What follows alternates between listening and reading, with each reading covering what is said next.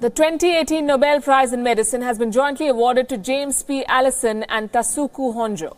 The two immunologists from the US and Japan, respectively, have been awarded for quote-unquote their discovery of cancer therapy by inhibition of negative immune regulation. What does this mean? The discovery made by these two medicine scientists takes advantage of the immune system's ability to attack cancer cells by releasing brakes on immune cells. Their research says a specific protein functions as a brake on the immune system.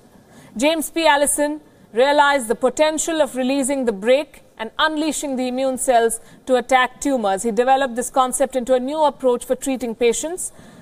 Tasuku Honjo discovered a protein on immune cells and revealed that it also operates as a brake, but with a different mechanism of action. The Nobel Academy statement says therapies based on the discovery have proved to be strikingly effective in the fight against cancer.